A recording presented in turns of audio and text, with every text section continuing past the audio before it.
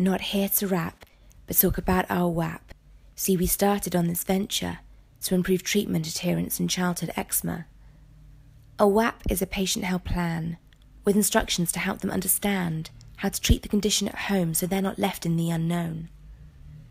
Asthma plans have succeeded, but for eczema, more research is needed. So we spoke to a load of people, like parents and GPs, to see what the merits of a EWAP might be. One-to-one or in a group, we asked what it should contain, how it should look. We gave them some examples to stimulate thought, then we sat back, let their ideas come forth, and we asked what problems they faced when managing eczema day to day. Well, it soon became clear that parents had no idea how to use their treatments. They were frustrated at the lack of support and felt treatment often came to naught. They said GPs dismissed eczema or saw it as mild, when in reality they had a grumpy, uncomfortable child, resulting in emotional stress and a general feeling of helplessness.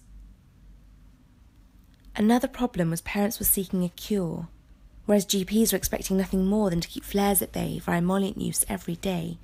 With different agendas, they weren't on the same page. In the midst of these discrepant views, there's scope for a EWAP to improve communication and education and give parents the confidence they need to manage the eczema with something they can go back to and read should uncertainty creep in.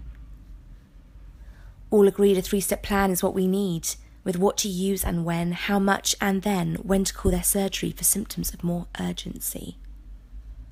But more than that, they wanted facts about the condition and links to videos so parents can listen and watch how to apply their topical therapy. Pictures were deemed a more universal way of communication, and we were told not to overload people with information. So bearing all this in mind, we've come up with a final design, and if you want to find out more, we've got a website to come and explore.